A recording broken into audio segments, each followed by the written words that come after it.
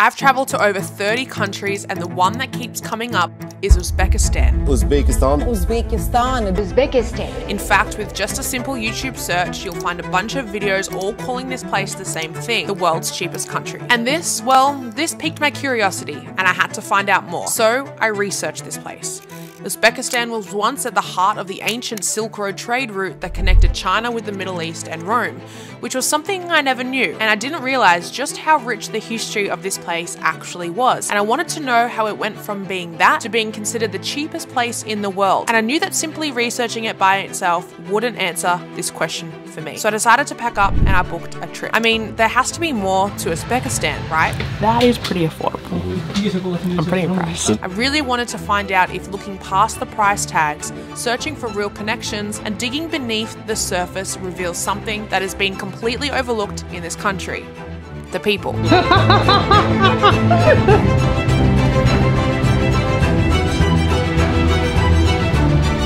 I'm gonna be honest with you guys. Today is not my day. Oh god, I'm over it. Our journey starts in Abu Dhabi, one of the most expensive cities in the world. $17 for a coffee in Abu Dhabi. I better be going to the cheapest country in the world. And yes, the irony is not lost on me that I'm flying a budget airline from the 6th richest country on earth into one that is widely known as the cheapest. After boarding our plane, it's time to experience somewhere that I've heard so much about, but I'm determined to have my own opinion of. And 4 hours later, we arrived at our destination, Uzbekistan. 20-minute drive from here is a taxi is $2 US. 20-minute drive. Wow. Here I am in Uzbekistan. Apparently the cheapest country in the world. Joke. It's okay, we put in here. Rahmat. Not actually sure what to think yet. Didn't have the best experience in the airport, so I'm not sure. Okay, wow, even so far I can see it's so much different to like Kazakhstan, Kyrgyzstan and stuff like that where we just came from. A short taxi ride into the city saw us arrive at our guest house in the middle of the ancient city of Samarkand. We took a moment to settle in before venturing outside to get a taste of this incredible Silk Road city. So today we don't really have that much planned. We're going to head to the Registan and get a coffee. That's the first thing for me, and kind of go from there. This is a tea town, and for a coffee lover like me, I was lucky enough to find a little oasis in the desert that actually served coffee from a real coffee machine. The problem, or so I thought, was how to buy coffee in this country where many international cards aren't accepted and many ATMs don't disperse cash. Okay, so the exciting thing about being in the world's cheapest country is that Wise is sponsoring this video, which is awesome because Wise is actually a product I've used before they even reached out to sponsor me. So that's really cool. It's one of the main ways I access my money while I travel or pay for things while we travel. And I know that a lot of you always ask me how I do that and how I pay for things when I go. So now, since we had basically no idea or no plan coming here, we have hired a guide. He's going to show us a couple of the like important things here in Samarkand. I have no idea what we're doing. Still. So for being the world's cheapest country, it is definitely not the world's cheapest coffee. It cost me $4.55 Australian dollars, which is actually on the higher side, although it might be one of the cheaper ones in front of the city's biggest, oldest, most beautiful monument. We're sitting right in front of it, so there is that to take into consideration. But so far, I'm not sure. But I sat down and I took in the majesty of the Registan before meeting up with our friend and guide Assad, who took us inside the incredible structure to see it up close and personal. We're going up to the first floor to see how like the people live, and it's not often Michael hits his head on anything because he's so short. Careful, there's one here too. You okay? See all of the like really intricate tiles and all the blue that you see from the outside. Everywhere. Seeing the blue is just beautiful. We've been coming from countries that have a lot of gold or use a lot of gold accents in like their buildings and their architecture, but here is the first place I've seen blue like this, and it's just everywhere. And I think he was telling us it took about 13 years or something to build, and it's so old. I can't even comprehend how old this is. The Registan really is stunning. Walking through this site really allowed me to be immersed with the local culture and really take in just how significant this place really is. We've made our way to the bazaar, and I think we're going to go inside, which I think will get a little bit crazier, but it is very, very hot. This indoor-outdoor bazaar is really cool. There's so many things, nuts, apricots. Oh, nougat, okay. Thank you. Oh, that is nice. Bread. Local breads, the heavy of one bread can be 3 kilograms. 3 kilograms. You can take How many people will eat it? Whoa, that's heavy. And do you have like one for your whole family? You buy one and then you eat it with dinner? Yeah, we usually take 2 and eat 1 or 2 days. How much would one of these cost? And non-neshkulda? 25,000. 25,000. So 3 Australian dollars, but 2 American dollars. 10, 25. Thank you. We're walking through this bazaar and there is so many different stations. We're no like stranger to a market or a bazaar when we travel, but this is unlike any I've ever seen before. More of a like Central Asia, Silk Road, I don't know, Middle East, I don't know. This is so different. Even the things you get here are different. Big breads that cost 2 American dollars and 3 Australian. I feel like that's gone up in price. I feel like I used to watch, or I have watched videos from people being here in the cheapest country, and I think it was a lot cheaper back then. So far, I'm not sure it's as cheap as I expected, to be honest with you. I don't know, maybe we're going to the tourist places. Who knows? So we were thoroughly enjoying the market and wanted to buy some stuff when we realized that we had no cash and we needed to get some. So we all have to get money out, right? And a global multi-currency card, likewise, is a perfect sponsor for my channel. I'm so excited. You get what, $1 million some out to be a millionaire for the first time in my life, which is about $100. Less than 100 US. Less than 100 Australian. So go withdrawal, other amount. Oh, There's no money. It's out of money. We actually just tried to get more money, more som out, and none of the ATMs worked. They were empty. Yeah, honestly, it's been one of the hardest countries for me to travel in, if I'm being completely honest with you. And at this point of the day, we hit a snag with Asad. I always like to connect with local guides and spend my money with them if I feel like we have an actual connection. I had a good feeling about Asad, who ensured me we would see some sights and then head to his family's home to experience true Uzbek culture. However, it became quickly apparent that this wasn't true, and I'd been told what I wanted to hear just to get the sale. Very disappointed, just as I was about to pack it in, go home, and consider not even uploading this video, we met Sultana. Good, how are you? Me too, thank you. Welcome Good. to Samarkand. Thank you. My name is Sultana. Sultana? We ended up hitting it off with Sultana. This was the connection I was seeking. What I'd been searching for is someone so passionate about the things they love. And of course, as friends do, Sultana invited us to her home for a meal. Oh, wow. Please. Take my shoes off? No. Yeah, okay. This is my grandmother. Salam alaikum. Salam. Alright, we're heading in. Salam. Hello. Salam, hello. Assalamu alaikum. This is my mom. Your mom! Yes, this is my mom. Oh, she looks like your sister. Yes. We brought this for you to have here. This is why I travel to make connections. And fate brought me to an incredible one in Sultana and her This family. is your like national dish. Yes.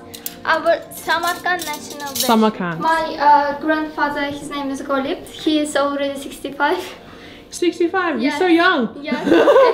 You know, especially in Samarkand, young people, for example, men and women, Yeah. they marry when the girls 18 or 19, they Young. already can marry. What about the men? They can marry after 22. Also, there's an age at which you can then marry someone. Yes. Oh wow. So they can marry to each other in a young age. Young so that's age. why they are young. He was an engineer. Yeah, I was about to ask what he did for a job for a living. Transport engineer. Yes, buses, cars. Oh, cool. Yes.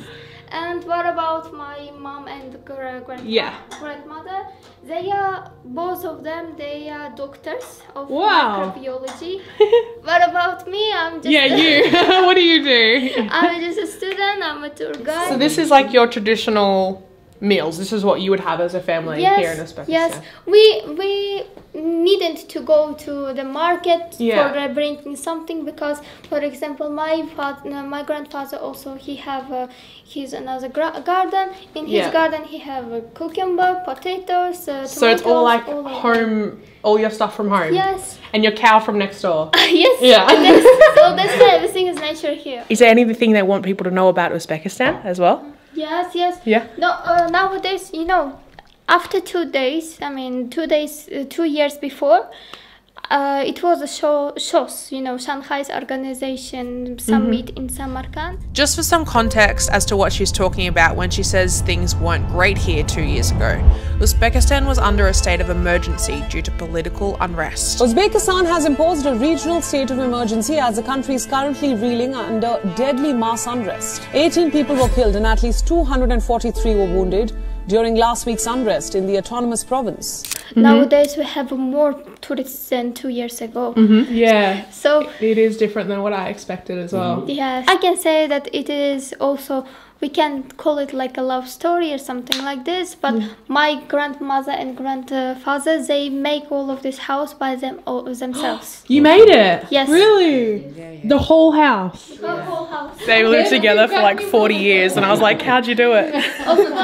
We can save our family, save our love, save our friendship, I can say our relationship because of the patience, I can say. Yeah. So the patience, it is actually like an angel in our hearts. I have a patient, you have a patient. I don't have a patient. No, we have a patient. That's a good tip. I should listen. What about my father? Yeah. It is, yeah, you can say that it's not normal in Uzbekistan, something like this, but it is nowadays, it is normal in Uzbekistan too. You know, it can be, divorce sometimes can be better for each of the people, you know, and for the parents and for the children sometimes. For example, for me it was good. Yes. It was okay. So my father, he have nowadays his own family. My parents are divorced too, so I don't have my dad either. And But- you grew up with your granddad. And I grew up with my grandpa. Yes. I did. Yes, he's my he's my Like your second dad, father. kinda, Yes. yeah. That's kind of like me. We just realized that both our mums were like, oh, you know, after the one child and the divorce, we were like, it's okay to be on alone. That's the same thing that happened to me. We have the same story. Sitting around this random table in Uzbekistan in a blended culture family of both Tajik and Uzbek descent, it amazed me how quickly we were all comfortable discussing some of our most personal stories. Hearing about Sultana's life made me realize just how similar our stories actually are. Oh, the boys are playing a game. Okay. I've never seen a game like this. What's this? I can remember about He looks serious. He's gonna win. it is like a chest, I can say. Yeah, okay. And Thank you so nice much lunch. for coming to my house. Thank too. you. I really Rahmat, thank you so much. Nice to meet you. How do you say nice to meet you?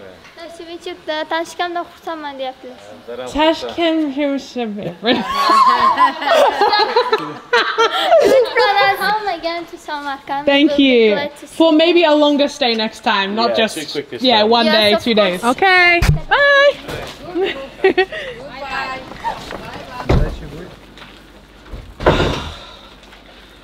All right. I'm tired. It's been a super long day. We have to get up really early. We have a train to catch to Tashkent and we're taking you with us. So we're gonna see you very early in the morning. Good night.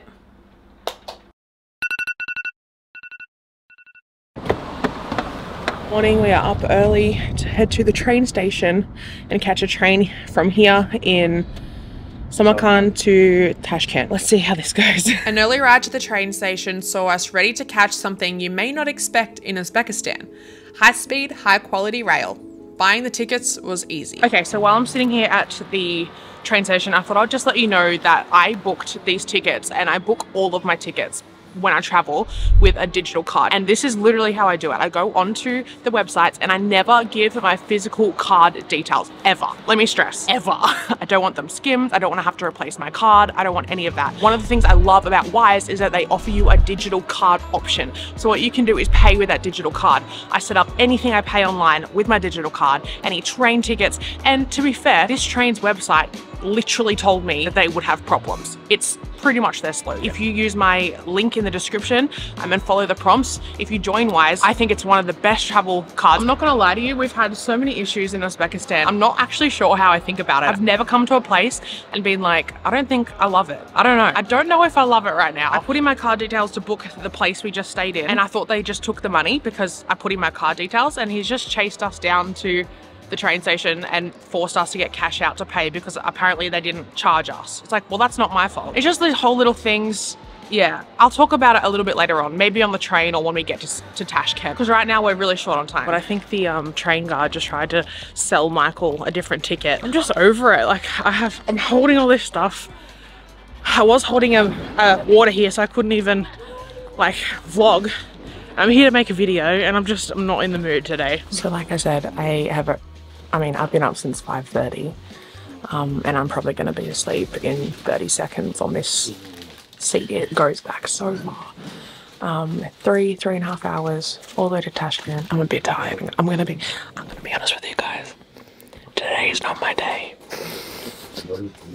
So talking about things being affordable and the cheapest country, this trip for the two of us was 180,000 Uzbek som, which is the total of 22 Australian dollars, which converts to $14.30 US. $14, that's together $7 US per person on this 3-hour train trip from basically one end of the country, I think, to the other. Oh, not really. Between two major cities. That is pretty affordable. I'm pretty impressed. I'm not a morning person, but even in this state, I was excited about this train. Super simple, super fast, modern. Honestly, after a conflicting start to this trip with Asad and Sultana, it was nice to sit back in our seat, talk to friendly locals, and enjoy the scenery. We have arrived in Tashkent. Now let's get, oh, we haven't booked a hotel. Okay, hold on. We really came here with no plan. With us coming here with basically no plan, things got really stressful very quickly. But within the stress and the chaos, we found ourselves a taxi to the hostel. And you can see we were absolutely exhausted from waking up so early. The hostel seemed fine, but that was until we stepped foot into the room, where I sat on the bed and, well... Oh no, that's horrible. Is it bad? You see, a few years ago, I had broken my back, so I have to be extremely careful about the surfaces I sleep on, and this hostel bed would just not be okay for me. We tried getting a refund, we tried cancelling, and we tried coming up with some sort of solution. That was honestly the worst bed I've ever sat on in my life. And that hostel, sorry, was still 130 bucks. So I'm not paying 130 bucks and not being able to sleep. Anyway, he was fine. He let us cancel the booking. Now we're gonna head to a Hilton. Michael is a member, so we get like discounts and stuff there. So we're gonna head there. Look, sleeping on that bed would have been bad news for my back. So we hopped in another taxi, and this time we took it to a hotel. Upon arrival, it was clear that this was a good decision. It's a king. We made it. It's not a king. Okay, jokes. Just to add to all of that, they said they upgraded us, but they actually downgraded us because the room was smaller and a queen, and we'd booked a premium with a king, which is this. I digress. I will tell you my thoughts soon, but honestly for now, I need to rest and calm down. The comfortable bed was what I needed. Before I knew it, I had woken up the next day. I also want to say that I am not just a diva. The reason I can't sleep on just any bed is because, as I said, I broke my back in the past. And I'm just so grateful that we were able to, despite it being super stressful, get a new hotel room, because when I broke my back all those years ago, I actually had to relearn to walk. It was not a in and out thing. I was in the hospital relearning to walk for like 6 months. And when I sat on that bed, there was just absolutely no way I could have survived sleeping on that. To give you reference, I've slept on things before that I knew in my heart felt wrong, and I couldn't walk for a month after. And I can't afford that when we travel, obviously. We're in Tashkent now. We're gonna go out and see what Tashkent has to offer at this point. When we leave Tashkent, I thought we'll have a look through, or at least a bazaar, and just have a look at a little bit of the prices if we can find them, if they're listed, just to see how cheap it actually is here. To give you some reference, couldn't film it, but the subway that we used to get here was like $1. How much was the subway, Michael? 10 cents a ride. Oh, 10 cents. Okay, my bad. Just coming out of Samarkand, coming out of the tourist trap, I would say. it's just awesome. I'm treated more like a human here than I was there, and I knew this is what I would find. I knew I would find something a little bit deeper here. That's me. What? Oh, Rahmat. Thank you so much. What's this? Saffron. Oh, saffron. Saffron. Iran. Oh, it smells nice. My experience in Tashkent is way better than Samarkand. I love Central Asia, and I was waiting for it here in Uzbekistan, and I didn't get it when I landed and when I was in Samarkand. Only here, so far. Despite the amazing hospitality we had in Samarkand, we just still didn't have the best experience outside of that. We felt like we were in a tourist trap. But here in Tashkent, especially in this market, we felt really differently. People were much nicer, they were offering us things for free, and they took a genuine interest in sharing their culture with me. This is the feeling that I search for when I travel. Okay, I have to admit, I did not have the best experience arriving here. At the airport when we landed, we had a lady from the Beeline SIM card try and basically scam us and tell us that our phone needs to be registered when it didn't. Just left a bad sort of start. It's just been not the easiest time to travel, and I'm just honest about that. I go to many different countries and say I love it, and when I love it, I'll say I love it, and when I'm having a hard time, I'll say I'm having a hard time. That's me. Okay. You will be in the video, see? You can say hi. No. okay, maybe not. Okay, no problem. Alright, nice to meet you. Little. Bye. Yeah, no, he wanted to take me to the mountain. Yeah. And I was like, I'm leaving tonight. Yeah. Anyway, that was beautiful. It's funny when you think about it. Sultana and I are so different. She is so focused on her education and her study, while me, well, let's just say I prefer doing to listening. We have different cultures and different beliefs and different understandings of the world, different languages, different looks, and different trajectories in life. But our stories are the same. No fathers, raised alone by strong women who did their best to play both parental roles, to give us the best chances to achieve the things we wanted in life, to equip us with the skills to not only succeed, but overall to be happy. And in this moment around the table with people who are more similar to me than I realized, I felt truly happy. Sure, Uzbekistan has Samarkand and its great, beautiful and historical buildings, and you absolutely must see them in your lifetime. But I have been all over the world, and there are so many beautiful tourist towns that have lost their human touch. It feels like Uzbekistan might be shifting in that direction, one where tourism dollars mean more than sharing our cultures and stories. But that doesn't mean all hope is lost. It just means that you need to be brave enough to make the connections beyond the tourist traps, to have the guts to say hello to people you don't know and to form a connection with them. And today, with Sultana and her family, I'm reminded once more that travel is better when you're brave enough to just say hello. Hello. How are you doing? Good, how are you?